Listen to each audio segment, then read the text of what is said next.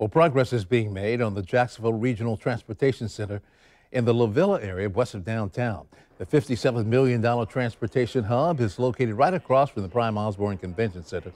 Well, today, construction crews raised the last steel beam for the structure of the second building.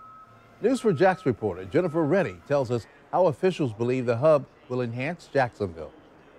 At the construction site for the new Jacksonville Regional Transportation Center, the last steel beam was lifted and bolted into place, completing another phase of construction. It's a symbolic milestone in terms of the construction of what we believe is going to be an iconic transportation center for Jacksonville. Nathaniel Ford is the CEO of the Jacksonville Transportation Authority. He says the building is the second phase of a $57 million project. It will house the administrative offices for JTA and also include the Skyway, a bus transfer facility, and other transportation services like taxis and bike share.